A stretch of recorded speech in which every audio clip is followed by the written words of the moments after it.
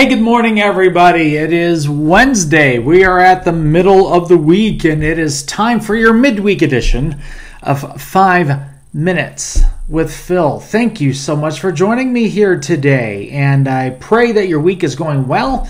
And let's dig into God's Word again and see what the Lord might have to say to each of us this morning. Now, if you remember, we started this week, Monday and Tuesday, with a week-long series from one chapter in the Bible, Romans chapter 12. And so far we've learned a lot, and we've been able to unpack a lot of really powerful and challenging truths from that, and today is no exception. We're going to pick up right where we left off. We're going to go to verse 6, and we're going to go to verse 8, and this kind of goes right along with what we talked about yesterday. Yesterday we talked about how everybody is valuable. You are, and the people around you, everybody is valuable. And this then kind of takes a step further and says, okay, here's how you should conduct yourselves. Take a look at this, and let me show you what Paul had to say to this group of Jesus followers. Starting in verse 6, he says, "In his grace, God has given us different gifts for doing certain things well. So if God has given you the ability to prophesy, speak out with as much faith as God has given you.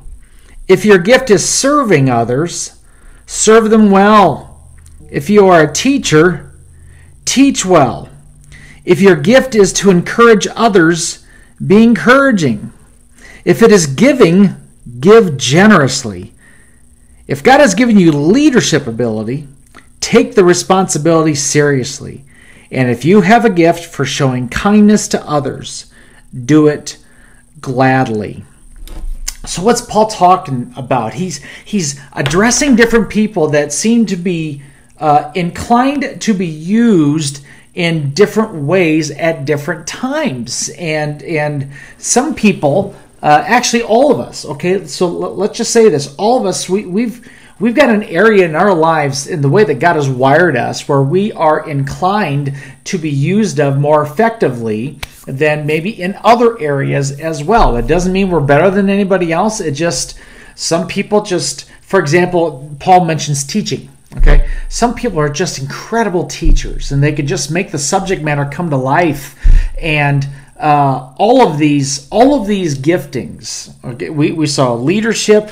We saw teaching, we saw encouraging, we saw serving others, we saw prophesying, whatever that might be, okay?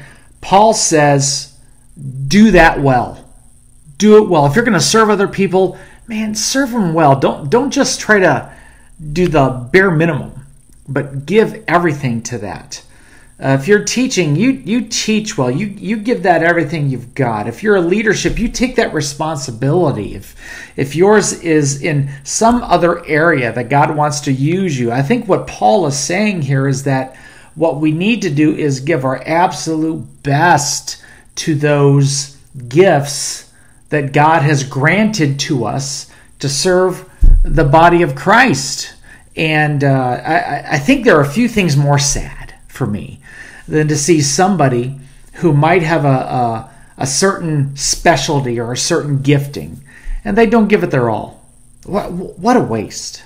What a waste. It's like being on the highway and only going 30 miles an hour, and just because you don't want to go faster than that, even though you can go 70, you choose to go at what you might think is a safer route. What's interesting is that that's not even a safe speed when you're in those circumstances. And you know what? When you only give part of yourself instead of everything that God has gifted you with, that's not safe either. That is unhealthy for you as a follower of Jesus Christ. I think the Lord looks at us and wants us to give our everything in what He's blessed us with. So, in whatever area it is for you, giving, serving others, teaching, you're a leader, all those that were listed here, could I challenge you, don't give a half-hearted effort. Don't even give 75% to that thing. You give God everything, and He will bless that He will take that and he will do something wonderful with that. You just give him your all and let him do the rest. Okay. Hope that blesses you today. God bless you, and hopefully you'll have a great day today as you let that kind of digest in your spirit, okay? Lord willing, we'll see you again tomorrow. Take care. Bye-bye.